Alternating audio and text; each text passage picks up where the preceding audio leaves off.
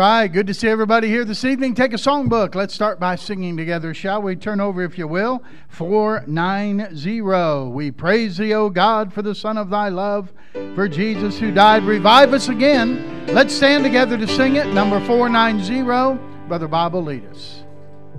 We praise thee, O God, for the Son of thy love, for Jesus who died and is now gone above. Hallelujah, thine the glory. Hallelujah, amen. Hallelujah, thine the glory. Revive us again. We praise thee, O God, for the Spirit of light, who has shown us our Savior and scattered our night. Hallelujah, thine the glory. Hallelujah, amen. Hallelujah, thine the glory. Revive us again. On that last, revive us again. Fill each heart with thy love. May each soul be rekindled with fire from above. Hallelujah, thine the glory. Hallelujah, amen. Hallelujah, thine the glory. Revive us again. Amen. Good singing, and that's what we come for in the middle of the week, isn't it? Just a good shot in the arm and give you a little more strength, a little more energy, and we're excited about tonight. Good to have the Kieffers with us this evening, and 37 years in Brazil as missionaries, and this church has supported them from the beginning. And off and on, more on than off, but off and on over the years. And it's our first opportunity to meet them. And they've come through since we've been here. And delight to have them. I'll say more about them in just a moment. But this is exciting. Don't you like it when the flags go up? It just adds so much and so much color, and it's good. Excited about tonight. Excited about the next few days. What the Lord's going to do in our midst. And thanks for being here tonight. Appreciate it. And let's open with a word of prayer, shall we? Father, we bow before you this evening, and Lord, we thank you for your goodness to us, and thank you for another opportunity for us to gather together here. Thank you for each one who's made their way to church this evening, Lord. And pray that you'd bless them for the effort they've made. And some have had to rush home from work and quickly maybe grab a bite to eat and then make it into church. And I pray, Lord, you'd settle us down and help us to focus on what you have for us here this evening. Lord, thank you for Bill and Susan Kieffer. Thank you for their faithfulness to you through the years. Thank you for what you've done through them in the land of Brazil. And Lord, I pray that you would speak through him this evening, Lord, and use him to challenge our hearts to reach the world with the gospel. And so, Father, control our service this evening. Make it just exactly what you would want it to be. And we'll thank you for it. I pray in Jesus' name. Amen. Okay, you can be seated. And as I said, we have Brother and Mrs. Kieffer. And Brother Kieffer is going to come. They are in they're beginning their fourth church when they go back. And starting their fourth church. They have a camp. You'll see some of these things. And they are... just done some amazing things, and they're looking for laborers. They're like the Macedonian call, come over and help us. And he'll say more about that tonight as well. Enjoyed hearing just about what God had done with them over the years, and it's just a blessing and an honor to have them here tonight. I'm so glad that it worked out they could come and be with us. And Brother Kieffer, you come if you would, and you guys can take the first part of the service here and do your first presentation, all right?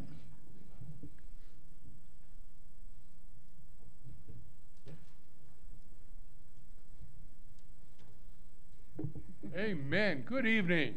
Amen. How many of you already know us? Yeah, it's good to have at least a half dozen. That's always good. Okay, that shows this church is growing. That's a blessing. A lot of churches in this country are shrinking. I was just so glad to talk to your pastor and find out you believe in winning souls and believe in evangelization, and we're glad about that. We are the Kieffers. We've been in Brazil for 37 years. What we're going to do tonight is not present the Kieffer ministry. We're going to present your ministry down in Brazil. This is one of those churches. A young couple came. We were young ones. A young couple came here talking about a place they'd never been, doing a job they'd never done, and speaking a language they had never spoken.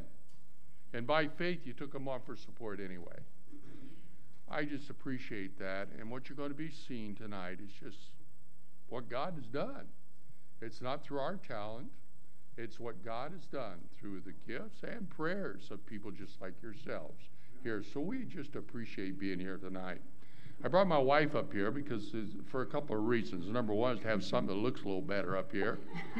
And also, I'll be giving more of my testimony later on. So I just like Susan to give her a greeting and a testimony, and then we'll go on.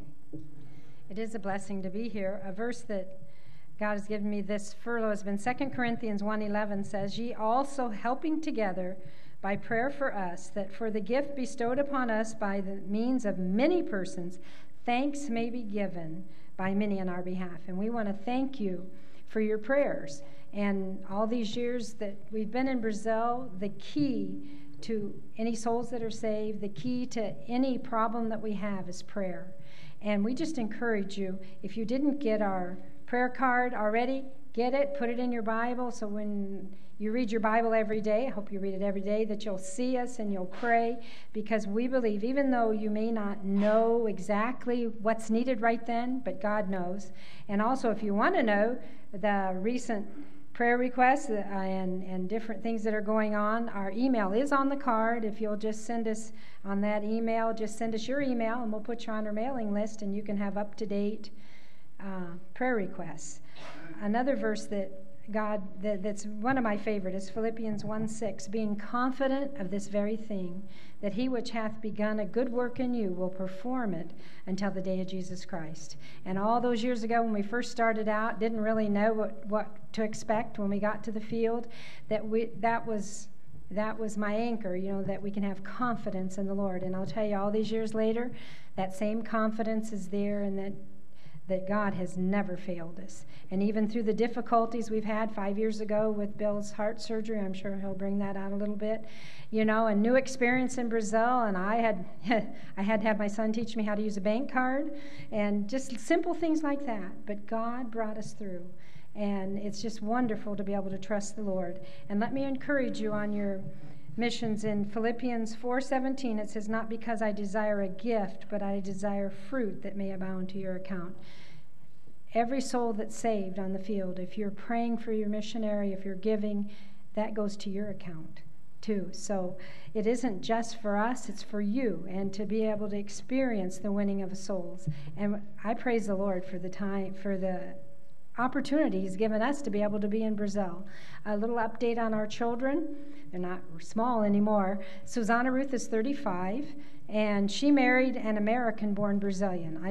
Maybe a few of you will remember, both of our children are adopted Brazilians. And of course, they're Americans now too. And so we call Susanna our Brazilian-born American, and she married an American-born Brazilian. And we just praise the Lord for that. We have 3 grandkids. The twins are 7, a boy and a girl, and we have Felipe, he's 3. And they're a joy. We're going to be able to see them in about a week and a half, and so we'll be able to spend a little bit of time for them till we go back to the field in November. And we just praise the Lord. Samuel's 30. He's not married, and he works at Mitsubishi Motors there in Catalão, and he lives with us now. He lived in town for a while, and then he asked to come back, see if he could live at home, and that's fine. It drives the 20 miles because we live out on the campground. That's been a blessing too, to be there at the campground, and it's just beautiful what God has given us, and you'll see that on the slides. And we just want to encourage you, pray for us. We need it. Pray for us, and we just thank you for your support. Okay, if we can have boy, they're jolly on the spot, aren't they? You are our partners. And I don't mean that just lamely. You really are partners in this ministry. Is that mic on? Yes, I turned it on. It's on green. And it's on. Okay. But they'll keep turning it down and down and down until it's almost off again. I wanted to show you tonight the project needs that we do have down in Brazil. There are just 3 of them. But I'd like to show you, first of all, how we came to these needs. Number 1, everything starts with God. There's nothing that starts outside of God. We as humans have needs. How many of you have needs here? We all have needs. Where do you go for your need? Well, you go to Obama, right? No, we go to God. And that's what a missionary does. A missionary asks God for provision. Okay, then what do? We need to communicate that need with our partners. And then what do we want you to do? Oh, you want to give money. Well, that would be helpful. But we want you to communicate with God. I want you to ask God what He wants you to do about the need that we have down in Brazil, okay? It's just as simple as that. I'm not asking anybody for anything except for you to go before God's throne and say, okay, God, what do you want us to do? Now, what do we need? God supplies. Now, what do we want Him to supply? First of all, we want Him to supply people. We need people, qualified people, that will come down and give their lives to serve God. I didn't say go down there for 2 or 3 years and then quit and come back. I said go down there and spend your lives. People ask me, well, Bill, when are you going to retire? And I say, well, I followed the Elijah plan for retirement. They say, what's that? I said, when God's through with me, He'll take me home. Before then, I'm not retiring. Now, I might have to preach in a wheelchair, but that'd be all right, as long as God's using us, and that's what we want.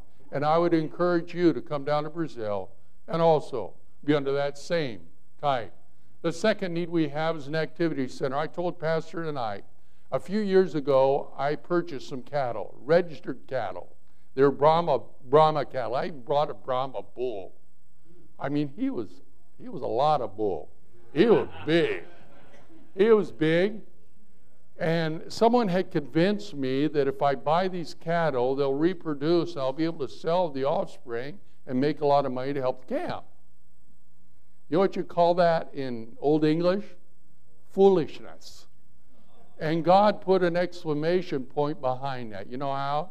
He sent one lightning strike. I know He doesn't just send one. It's a lot of them that come. But all it took was one and killed 13 of the 15 cattle. Okay, I lost $9,000, but that's not the point. The point is, normally that weekend that we lost the cattle would have been a teen retreat. But I was preaching another teen retreat. Can you imagine if that would have been 13 young people? I just kind of shiver inside on that. That just is awful. We need the activity center. And to build this activity center, we're seeking to raise $82,000. I mean, here in this country, $82,000 is what you pay for a site plan if you want to make a building. I don't know how much building we'll be able to do. We'll at least be able to get up the covering and cement and maybe even wall it in. I don't know. But pray with us about God, what God would have you to do. And then support. We're at 90%, and we need more support. You say, well, what if you don't get it? Well, we'll just do less, but we'll keep doing. God will provide. But it'd be a whole lot better if we could go down with 100%. So I'd ask you to pray about that as a partner. Would you pray? Would you ask God what you should do? And would you do what God wants you to do? And then we thank you for being a faithful partner for almost 40 years, 39 years. Isn't that wonderful? Okay, if we can show the presentation, I appreciate it. This is the camp choir singing, by the way. It was taken on a little camera, so the quality is not that great, but it's still a blessing to hear.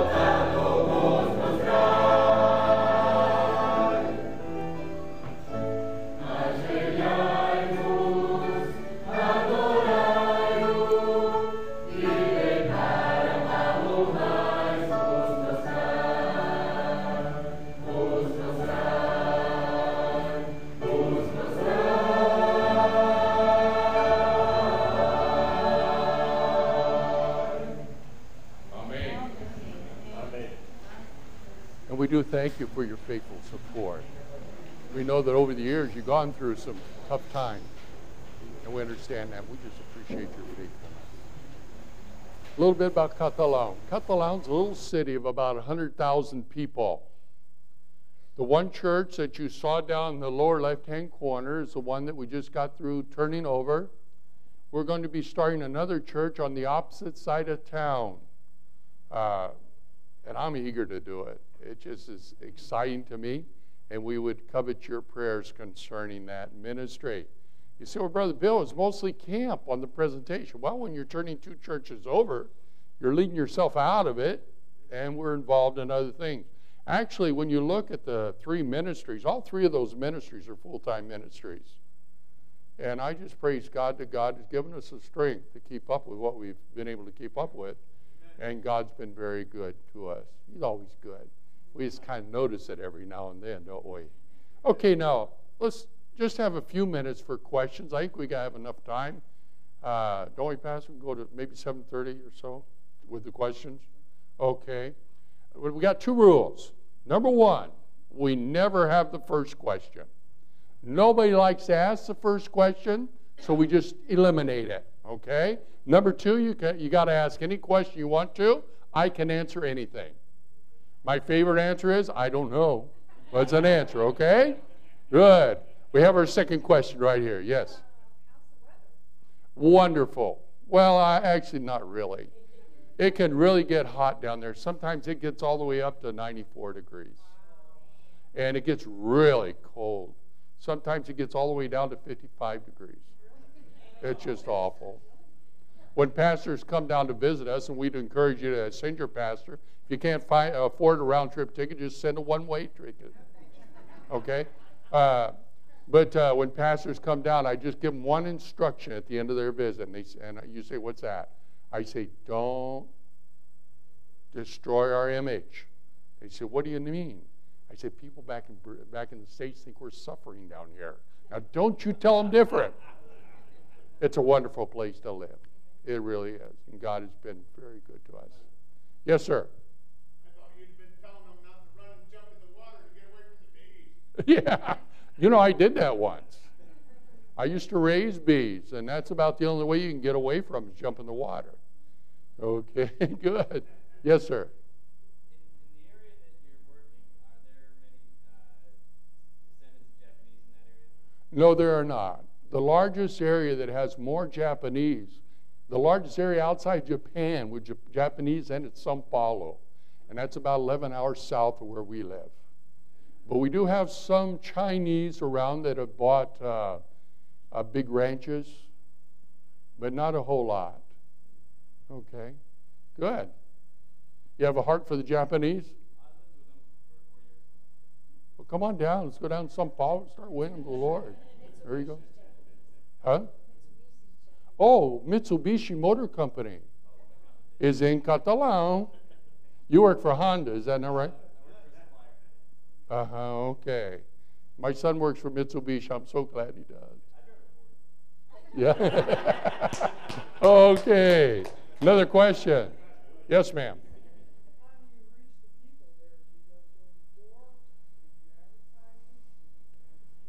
Our plan when we go back to start this church will be all those things, door to door. I just got it's a new accordion for me. It was actually practically given to me. My dad bought me an accordion when I was 8 years old. He bought it for $350. I can't remember. But back in those days, he made $55 a week. And so I had another accordion down in Brazil, but I was due a new one. And there was this lady at a church. She had an electric one, and I looked at that thing. I must have slobbered all over it. I mean, oh, it's beautiful. They did everything but put itself away. But it needed electricity to play it. And I said, well, I don't need that. And she said, you know, where I bought it, he has a lot of used accordions. And would you believe that God provided the money to buy that accordion? And my plan is to go out and it's kind of like a city park. And they have open air markets on certain days of the week. And if I have to, I'll try to do it without paying anything. But if I have to, I'll rent a little space there. I'll put a stool down there, and we'll play the accordion, hand out tracts, invite people to church. Advertising on the radio, all these things can be used, and we plan to use them. But the best contact is the people contacting their friends, their people, with the gospel and inviting them out. And I believe that starting out with I'm so excited about it. If this excitement will transfer to them, they'll get excited about it, and they'll be excited about bringing their friends, and it'll start that way. But it's a long, hard process to start. But see, we already have 27 years in Catalan. People know us. And I have even a doctor that I've been witnessing to for years. He says, Bill, I don't agree with what you say. He said, I know you're honest. I can see that you live what you preach. But he said, it just doesn't make sense to me. But I respect you for what you do. That's the type of testimony we have in town for the glory of God. So that's what we plan on doing. Just wearing out shoes. Okay? Yes, sir. You had a question? 95% of all Brazilians claim to be Catholic. But they can be Catholic and Masons, Catholic and spiritualists, be a Catholic and a drunkard. It doesn't matter. They're still a Catholic. They're baptized that, and that's what they are. Okay? But that's what but you know what gives us the worst problems down in Brazil are not the Catholics, are the Pentecostals. Yeah. Because they preach a certain type of gospel, and people see that it doesn't work, so that when you come and talk to them about the Lord, they say, oh, I already tried that. It doesn't work. It's like being vaccinated against the gospel. And it's really sad. And then we have your community church movement down there. It's kind of, I call them the come as you are, go as you please type churches. No commitment. And that gives us a little bit of a problem, too, because you can play church without having any type of obligation. So that's what we face down there. Other questions? These are good questions. Yes, ma'am. I'm curious about the food. Is there any American food, or is it all Brazilian food? What we eat at home, I love rice and beans. Brazilians eat rice and beans every day. When they get tired of rice and beans, they eat beans and rice. It's just every day, beans and rice, meat, and their vegetable might be a tomato and some lettuce or something. That's what they call vegetables. But they do sell a lot of vegetables. What we do when we're home, and we're preaching conferences just a lot of times. A lot of times we have to eat out because we live 20 miles outside town. But what we do when we eat home, in the morning, we have I guess you call them smoothies in this country. All fresh fruit. What, mangoes? Yeah, mangoes, we call mangas. And papaya and all these things. Susan will take those things. She'll put them in a blender, put a couple of chunks of ice, a little bit of milk, banana, and all those things, and mix it up, and we'll drink that. That's our breakfast. And it's really good. It makes me hungry. Well, I'll get to that. Then for lunch, Susan makes like small meat, a little bit of meat, not a whole lot. Your teeth it's kind of tough meat down there anyway. But meat, and we'll have mostly vegetables. And then in the evening, we'll generally drink part of that smoothie that was left over. In towns, like in our little town of 100,000 people, we have 2 Subways. McDonald's won't come in unless you have 150,000 people in a town. Can you imagine that? Here in this country, I see towns of 5,000 people have a McDonald's and everything, but down there, no. But in a town that's about, 2 hours away from us, they have McDonald's, they have Subway, they have a Burger King, and you'll pay as much for that as you will for a full course meal at a Brazilian restaurant. Ask me what I'd rather have. That spit of meat, and past that food was good tonight, but boy, this could make you hungry again. Okay. Another question. Yes, sir. Was that Portuguese or was that mostly Spanish they were singing in? All Portuguese. Okay, yeah, I was wondering too, are they under martial law? No, we're not. We're under socialistic government. Oh, okay. They're coming up for elections too. And so you really pray. Really pray. They're all socialists, but you got some socialists that are more conservative than others. Okay, over here there was a question. Yes, sir. How where you live, is the water safe to drink? Yes, we have a well that's about 160 feet deep. It gives us 1,200 liters an hour. That's 300 gallons an hour. We have a tank that's 10,000 liters, so it just, whenever it gets down a little bit, the float keeps that tank full. And it's just almost like your, what would you call it here, mineral water. It's really pure. It's good. It's good. Yes, ma'am. Did you hear that?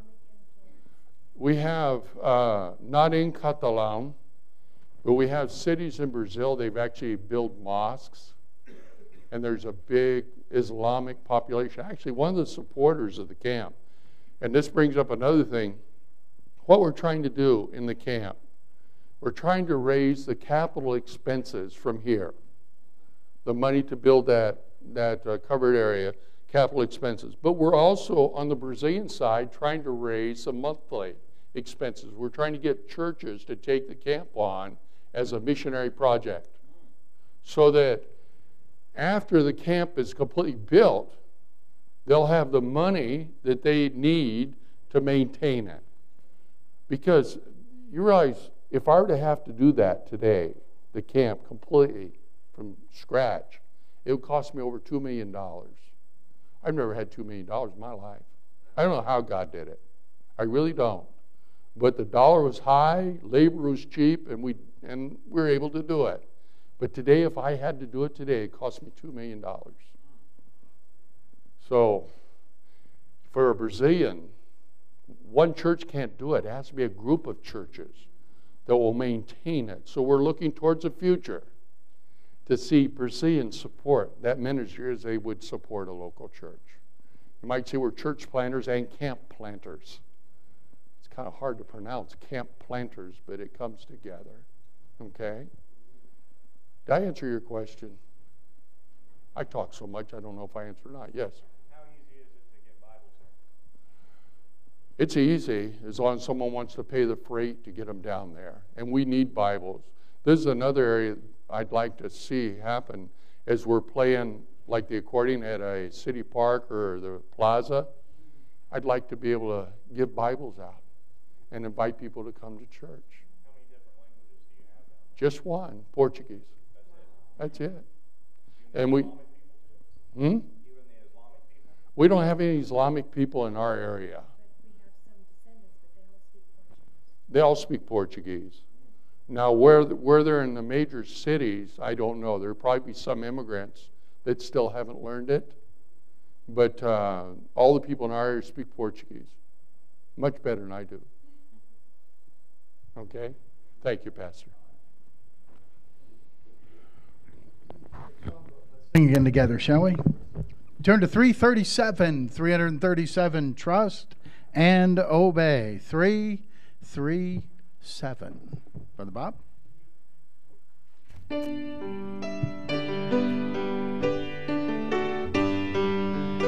Let's try 337. That's all right. Trust and obey. There we go. On that first, when we walk with the Lord in the light of His word, what a glory He sheds on our way. While we do His good will, He abides with us still, and with all who will trust and obey. Trust and obey, for there's no other way to be happy in Jesus but to trust and obey. On that third, not a burden we bear, not a sorrow we share, but our toil He doth richly repay. Not a grief nor a loss, not a frown or a cross, but is blessed if we trust and obey.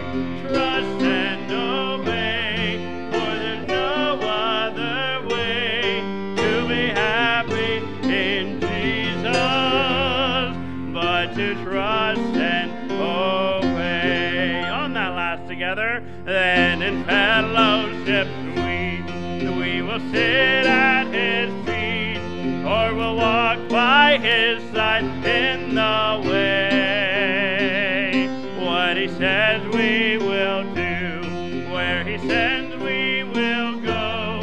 Never fear, only trust and obey. Trust and obey, for there's no other way to be happy in Jesus but to trust and obey. All right. Now, won't go all the way through the prayer sheet or anything tonight, but a couple things. Brother Brett is going to be here tomorrow at 1, Thursday at 1, to try to get some things together for the float that we're going to have in the parade. So if you want to give him a hand with that tomorrow, I think it's just sorting some things out and picking up a few things that we might need to get for that. That's 1 o'clock tomorrow, and then 11 a.m. on Friday, he'll actually be getting the things on the trailer, okay, that's going to become our float, all right?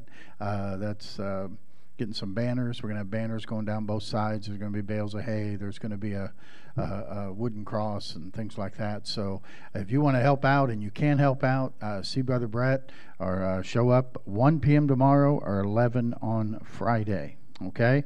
And then remember, 6:30 tomorrow night, 6:30 Friday night, and then 5:30 Saturday for the international dinner. If you're going to be in the parade and walk along and pass out the John and Romans and such on Saturday morning, then I think we're going to meet out here. We're still, Grove City's been very slow in coming up with definitive directions on where we're supposed to be and all that kind of thing. We know the Southwest Boulevard thing, but I think we ought to meet here. And if you're here, what's good, Bob? 8:15 or is it 8 o'clock or what do you think? Got any ideas on that? Because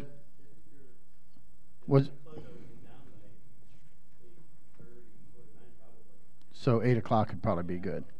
well, we can meet here at 8 and then head down from here to the staging area where we need to be. All right? So if you're going to be involved with that on Saturday morning, okay? And then pray for Richard Straw. Richard is Jan Prokay's father. Richard is 92. Okay, almost 93 years of age and going to have cataract surgery in the morning. And she would appreciate you remembering him in prayer if you would. In Virginia, if I remember right. And so pray for him if you would tomorrow morning. All right? Okay. Looking around to see anybody here tonight for the first time. Your first time here. Seen a few second timers, and good to have you here. But nobody for the first time. Okay? Let's sing again together. Take your songbook, will you? Turn over to number 241. Marvelous grace of our loving Lord. Grace that is greater than all our sin. Let's all stand together to sing. 241. Marvelous grace of our loving Lord, grace that exceeds our sin and our guilt, yonder on Calvary's mount outpoured, there where the blood of the Lamb was spilled. Grace, grace, God's grace, grace that will pardon and cleanse within. Grace, grace, God's grace, grace that is greater than all our sin. Sin and despair like the sea waves cold threaten the soul with infinite loss. Grace that is greater, yes, grace untold, points to the refuge, the mighty cross. Grace, grace, God's grace, grace that will pardon and cleanse within. Grace, grace, God's grace, grace that is greater than all our sin. Amen. Greet one another. Make somebody feel welcome. We'll come back and sing that last stanza together.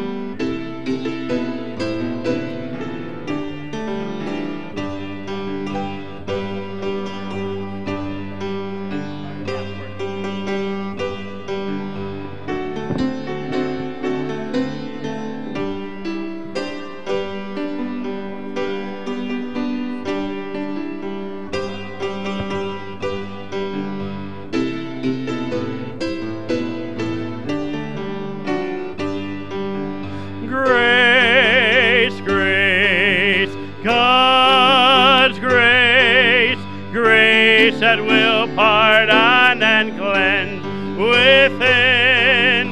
Grace, grace, God's grace, grace that is greater than all our sin. Find your seats if you would as we sing that last marvelous, infinite, matchless grace. When we get to the chorus, I'll have the ladies drop out. We'll sing that a cappella. On that last together.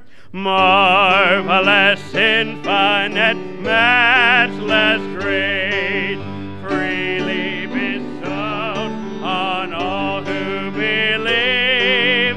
You that are longing to see His face, will you this moment His grace receive? Grace, grace, God's grace, grace that would pardon and cleanse within. Marvelous grace, infinite grace, grace that is greater than all our sin. Amen. Good singing. You may be seated. Ushers are coming, and we'll receive the offering tonight, and this will go to the Kieffers, and let's be a blessing to them. And give us to be it's not, it's never easy to travel, and I'm sure that they would much rather be in Brazil right now and continuing to work than to be back here having to go from church to church to state.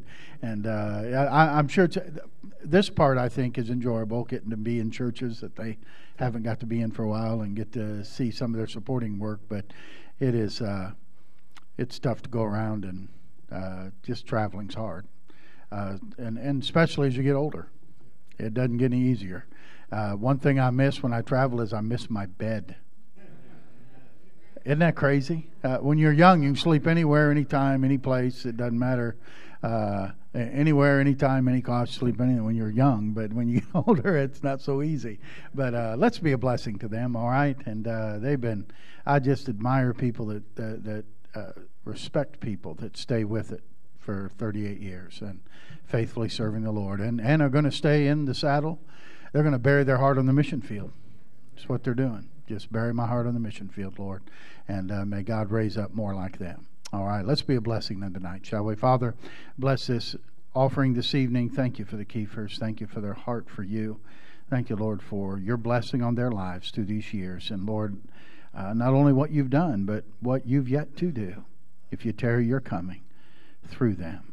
And so, God, I pray that you'd bless this offering tonight. Let us be a blessing to them.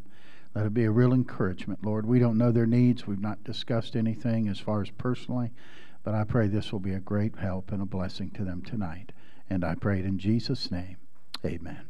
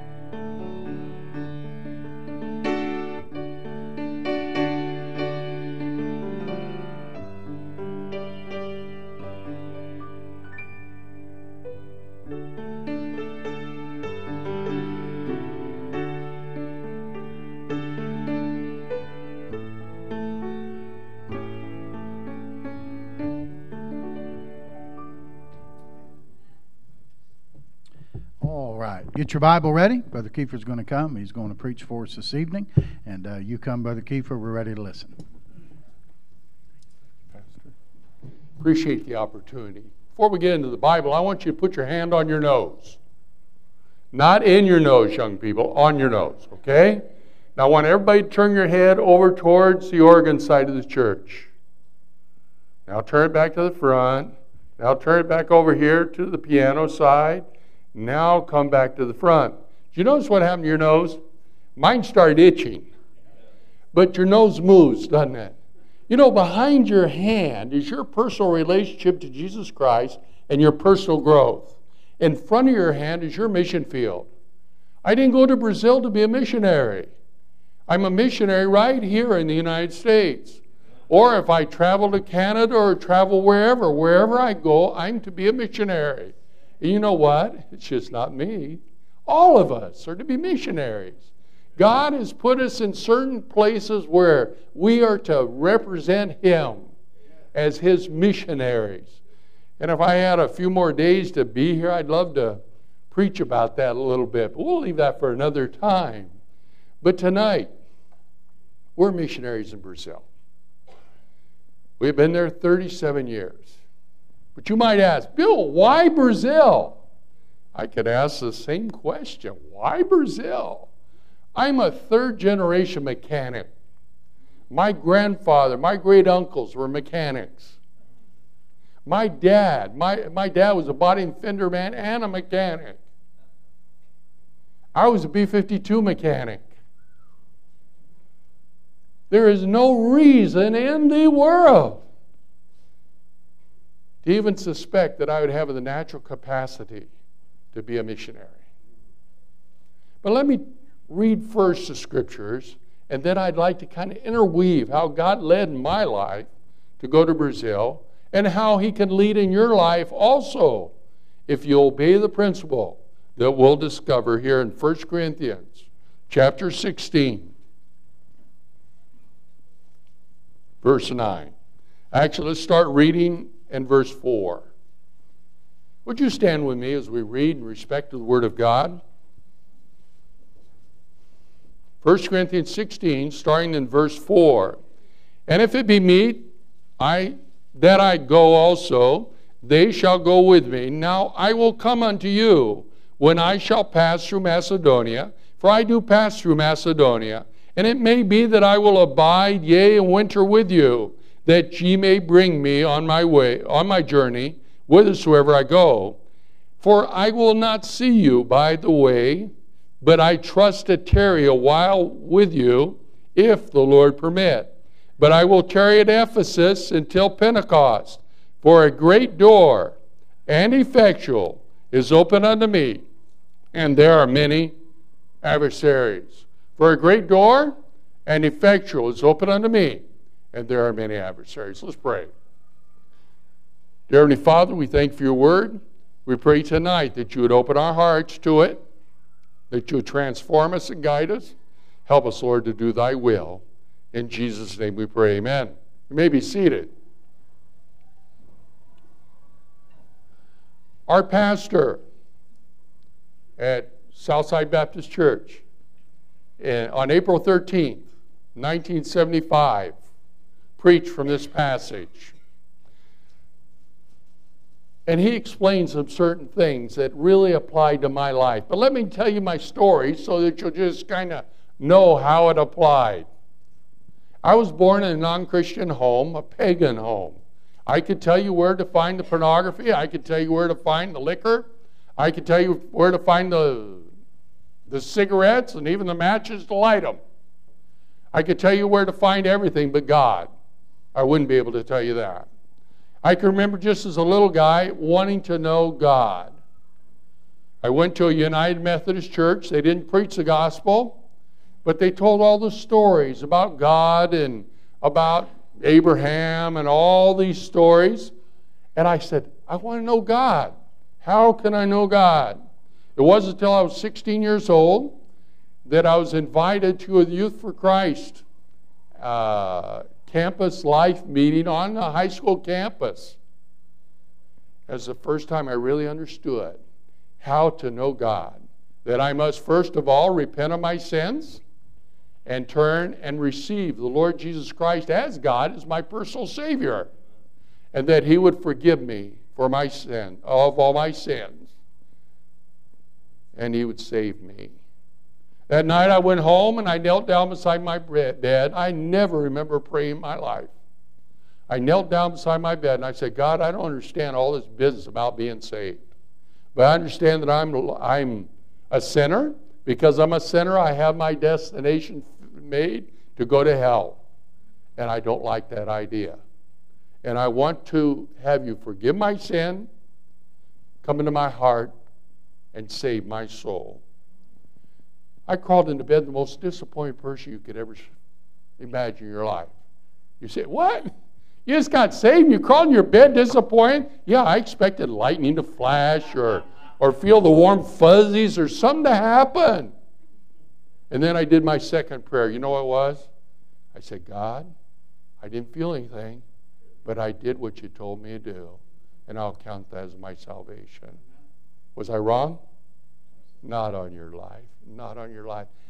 Later on, I joined the Air Force. It was back during the Vietnam War, and they were drafting everybody and their brother. I discovered after I went into the Air Force that they discovered that our draft board was corrupt, that they were getting paid to get us poor guys and leaving the rich guys out. But anyway, I decided I didn't want to go in the Army because I already knew how to shoot a gun. I didn't want to go in the Marines because I already knew how to crawl in the mud. I didn't want to go in the Navy because I get seasick on boats. So I went in the Air Force. I went in the Air Force to get out of California. We're from California. I was born there. I grew up there. I wanted to get out of California. And I joined the Air Force. Would you like to believe where they stationed me after basic and tech school? They did. They stationed me 72 miles from where I grew up.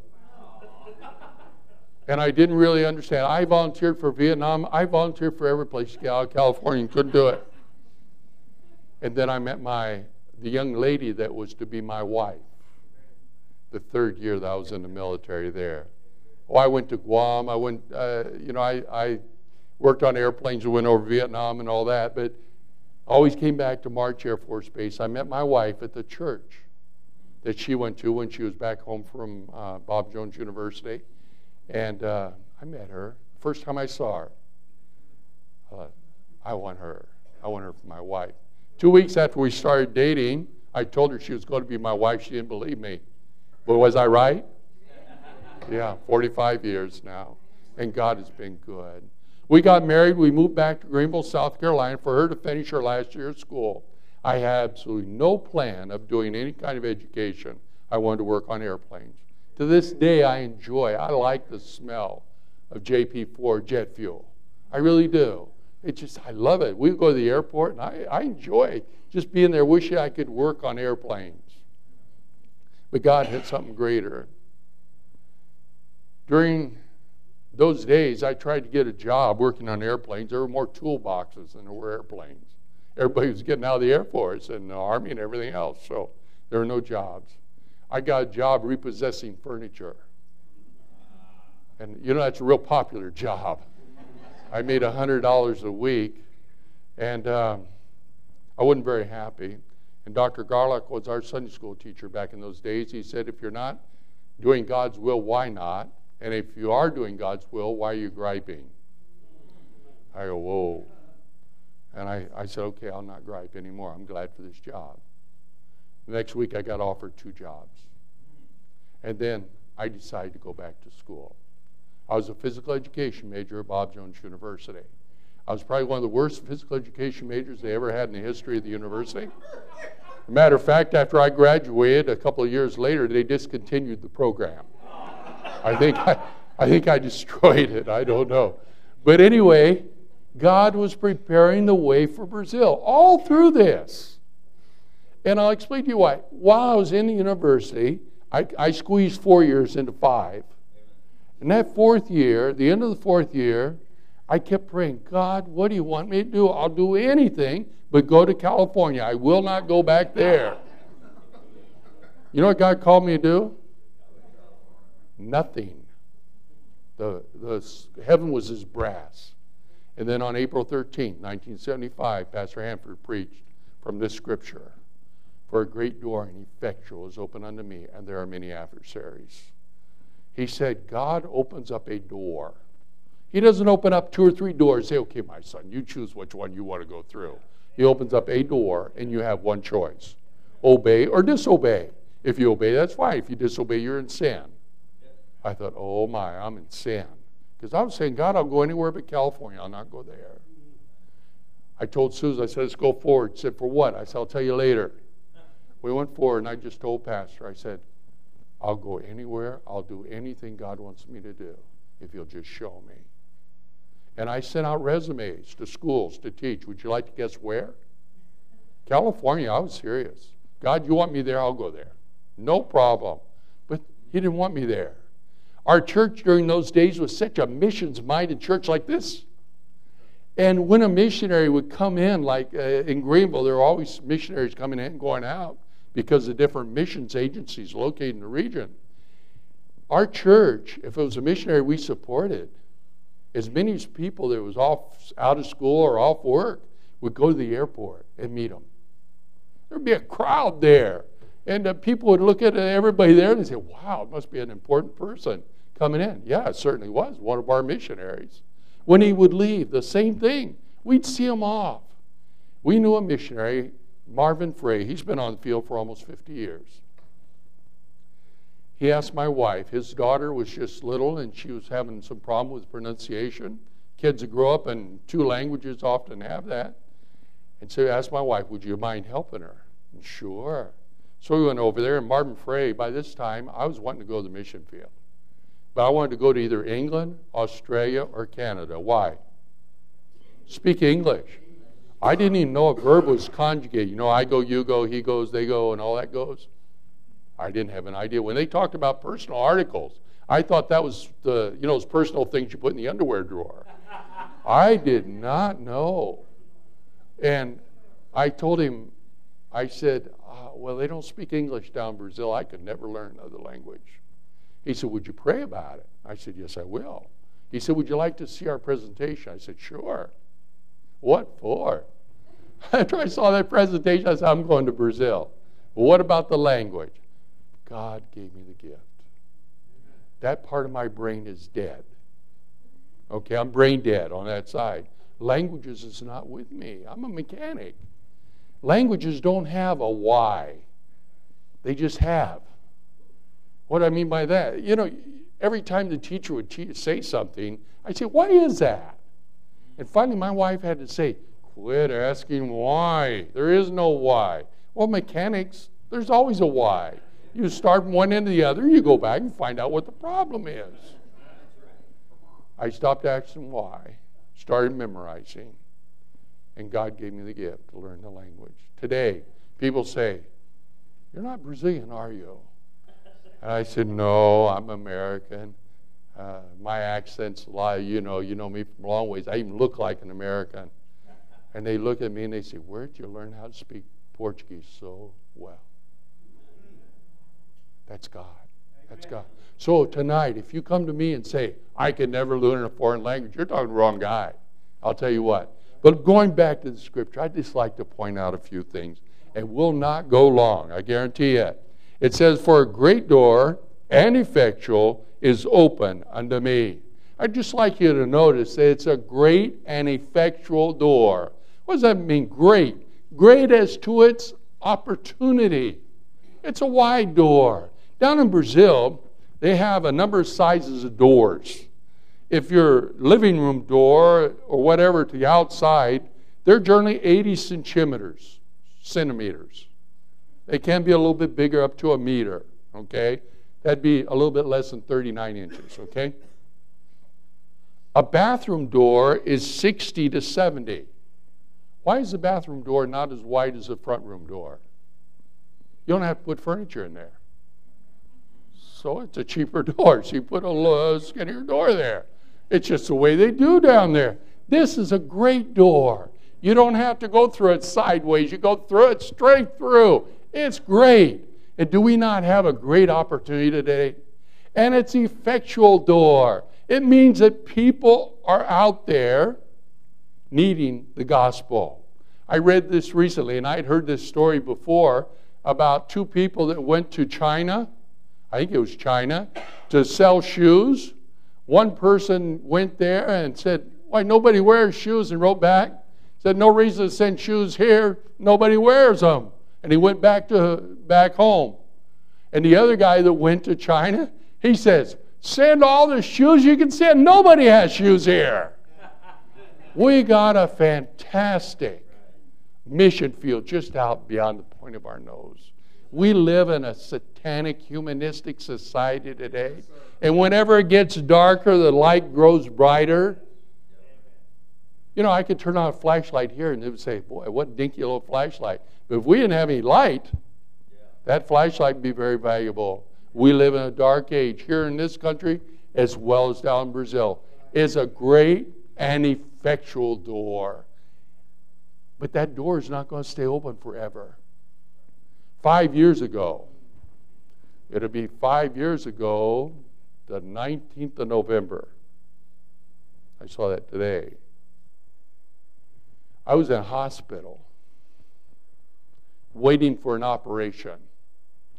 On that day, before I operated, Susan had to go out and do some emails. I was in the room by myself. All of a sudden, I couldn't breathe.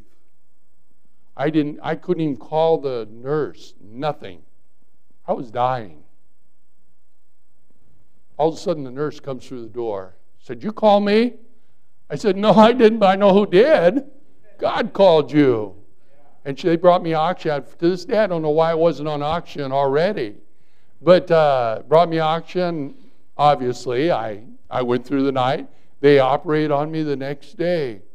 But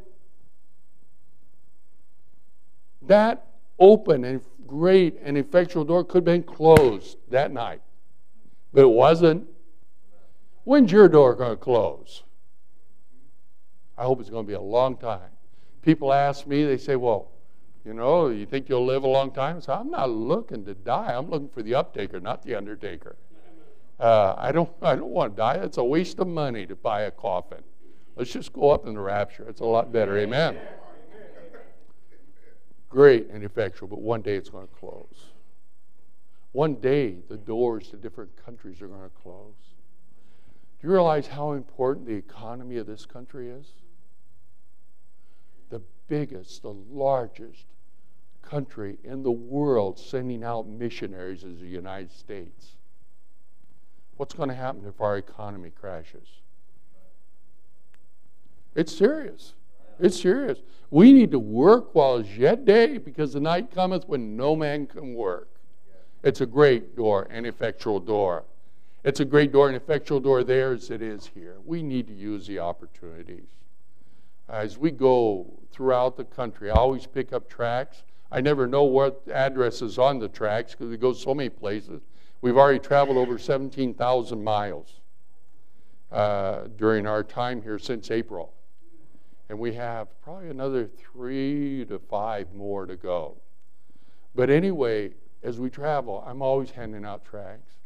And generally now I don't just throw the tract on the table like I used to. After about 2 or 3 times that I've thanked the waitress for her service, she'll come by and say, "Can I have your water?" "Oh, thank you so much." And generally I'll take a tract out and I say, "I'd like you to take this and put it in your pocket. I'd like you to go read it and do what it says to do." And they generally thank me and put it in their pocket. I don't know if they throw it away right away or not. That's their problem, not mine. But we need to be busy. We need to reach our neighbors. We need to reach the people who work around us. It's a great and effectual door, and there are many adversaries. Who's our biggest adversary? How many of you think it's the devil? How many of you think it's someone in your family? How many think it's you?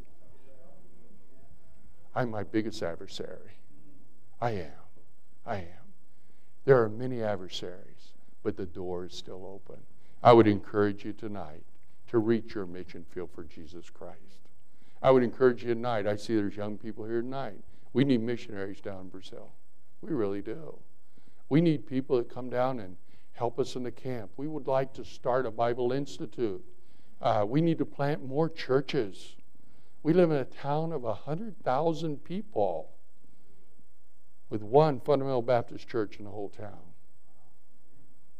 And it's only running maybe 50 or 60. We got another 954,000 people to reach. I get no, that's high. 900, well, whatever. You do the math, okay? If you feel like God would want you to do it, just go through the door that God opens to you, and God will bless you. Let's pray. Dear Heavenly Father, thank you tonight for this opportunity just to open your word and give a little bit of testimony. Lord, we're not trying to draw attention to ourselves, but we're trying to draw it to you and to your mission, Lord, to your field. We just pray that you'd raise up laborers for the mission field, be it Brazil or be it China or Japan, wherever, that you might open hearts and direct lives, that we might see people saved in foreign countries and people saved here. To your honor and glory, for we pray in Jesus' name. Amen. Pastor. I want you to go ahead and bow your heads for a minute, if you would, please. And it's a wonderful, great thing about having men and women in who've, we said the other day, surrendered to the call of God, surrendered to the command of God. There was an airplane mechanic who's now been a missionary for 38 years. I wonder if there's somebody here tonight who you had your idea on being what you wanted to be. You have your idea, this is what I'll do with my life. But just maybe not. Maybe you just take the challenge that missionary posed to him. Will you just pray about it? Are you willing to say, God, I'll go anywhere you want me to go. I'll do anything you want me to do. As you heard tonight, God can take care of any excuses. He can take care of those if you're willing to give them to Him. I wonder if there's anybody here tonight and say, preacher, you know what? When he was speaking, God was speaking to my heart. And I am going to pray and ask God what He wants me to do with my life.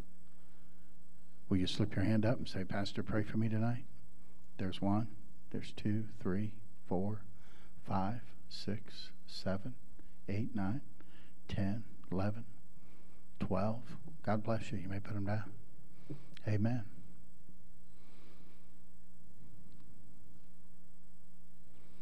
I'm going to have Lisa play. And I want you to go home and pray about it, though I hope you will. But I think you ought to come and kneel to the altar tonight and pray about it. And so I'm just going to have Lisa begin to play, and as she plays an invitation hymn, God has spoken to your heart. Just come and bow the knee and just tell God that you'll do anything, you'll go anywhere He wants you to go. Just open the door. Open the door, and that you'll go through it. That's what I'd ask you to tell God tonight. As Lisa plays, God has spoken to your heart, you respond. That's right. That's right. Good. Amen. That's right.